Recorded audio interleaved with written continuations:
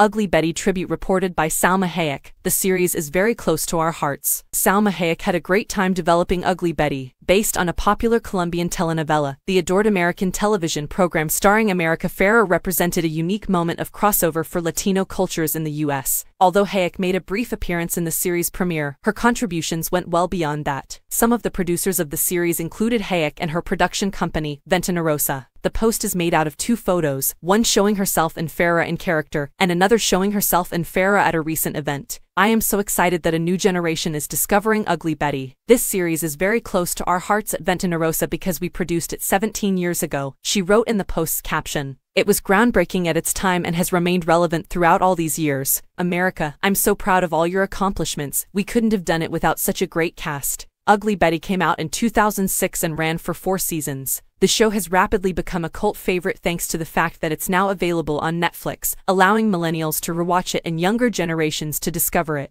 The premise follows America Ferrera as Betty Suarez.